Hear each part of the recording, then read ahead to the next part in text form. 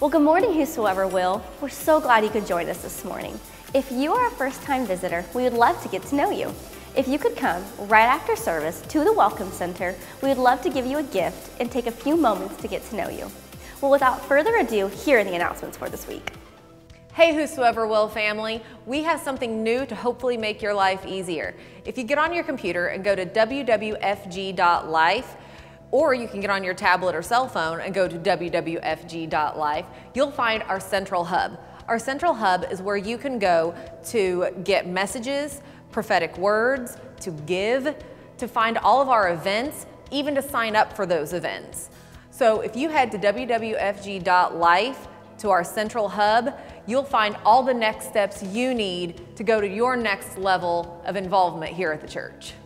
August 23rd at 6 o'clock will be our next Whosoever Will family night.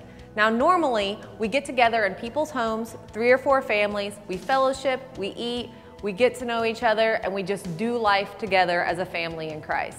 But on August 23rd, we're gonna have a global family night. Everybody's gonna meet here at the church in the fellowship hall. We're gonna have a potluck style dinner, so bring your favorite side dish or dessert. We're gonna have bounce houses for the kids, and it's gonna be a really good time. You don't need to sign up, just show up, bring yourself, bring something to eat, bring the kids, and look forward to having a really good time together in Christ. We do life together, we have fun, we fellowship. August 23rd, 6 o'clock here at the church. I'll see you there.